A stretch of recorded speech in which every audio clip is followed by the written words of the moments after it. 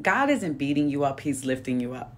Did you do everything perfect? No, because no one's perfect. Did you cross all your T's, dot all your I's? Probably not. None of us is perfect. But he says you were faithful and you were obedient. You put in the work.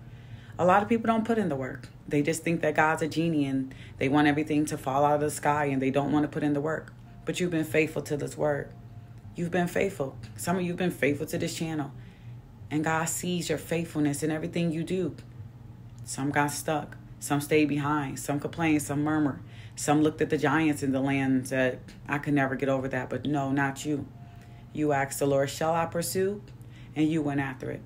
And God says it's time for the rewards for your obedience. And sometimes when these rewards show up, and these promotions show up, and these marriages, and these husbands, and these things, and these financial blessings, and your children come home, whatever it is that you're believing for, sometimes you can feel unworthy because you've been on the other side of that thing for so long. But God is saying, I know you weren't perfect, and I get that, but you're still my child, and I love you, and I'm going to bless you anyway.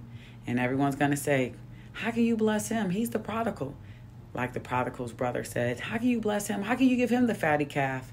We read that together the other day. But God says, hey, this is my child, and I love him. So God is going to bless you. God is going to bless you for your obedience. So he's not beating you down. He's lifting you up. The Lord loves you. He's your Father. He sent his only begotten Son to die on that cross for you. Remember who you are in this season. I'll see you on the live this evening. God bless. Make sure you subscribe.